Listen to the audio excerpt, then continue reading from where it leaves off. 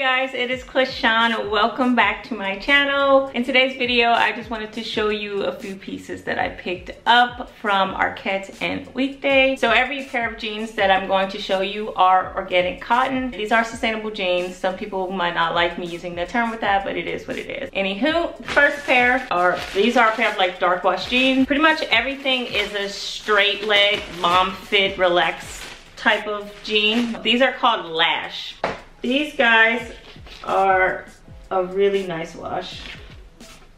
They just look, they're just mom jeans. The next pair are medium wash jeans. This is Row. This is just about the same fit except the ankle. The leg opening is a little bit wider. The last pair of jeans I got from Weekday, these guys. So this is a faded black wash. This is cropped. High waist again. All of these are high waist. I should actually only keep one pair, but knowing me, I'm probably gonna keep two just for variety. And the last thing I'm going to show you is from Arket. So I got a pair of jeans from here and a few other items. I got a second pair of black jeans, faded. So these look a little bit more gray. So these are the ones from Arket. These are, again, high-waisted.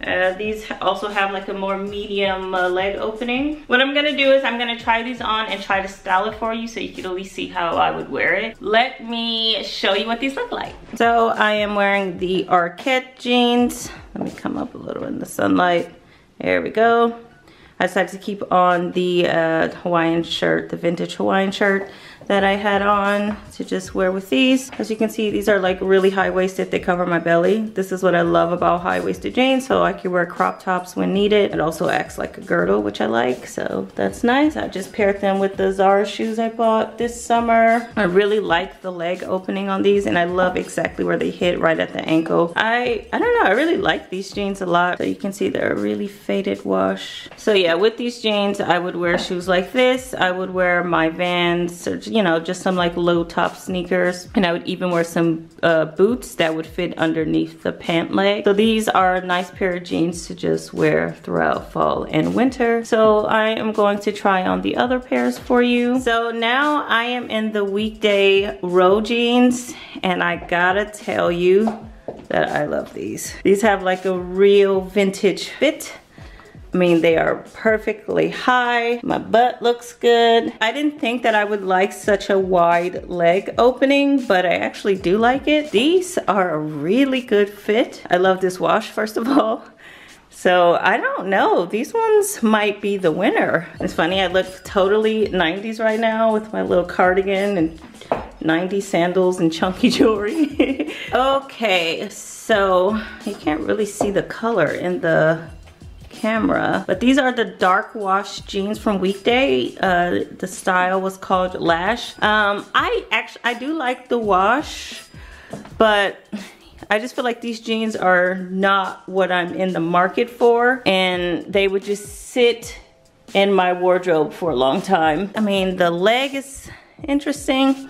I don't know, I feel like I could really make these like a fashion jean, like wear this with certain styles. I don't know, like the longer I'm in it, the cuter I think they are, but I'm not having such a vivid or you know, a nice reaction like I was having with the last pair of jeans, the Row from Weekday. I think they're pretty cute. I, in general, like a dark wash like this because I think they're very versatile and you can dress it up, you can dress it down, but I'm just really feeling like all of my fat is, not fat, but you know, my love handles are coming out a little bit. So I don't know how comfortable I am in these jeans. They're cute.